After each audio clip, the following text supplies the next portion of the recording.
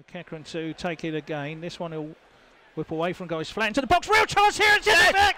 And here it is. It's Dalsgaard. First goal of the season. What a time to get it. Brentford take the lead in the 82nd minute. He races over in front of the Brentford fans. And could that be the goal that makes all the difference to our season?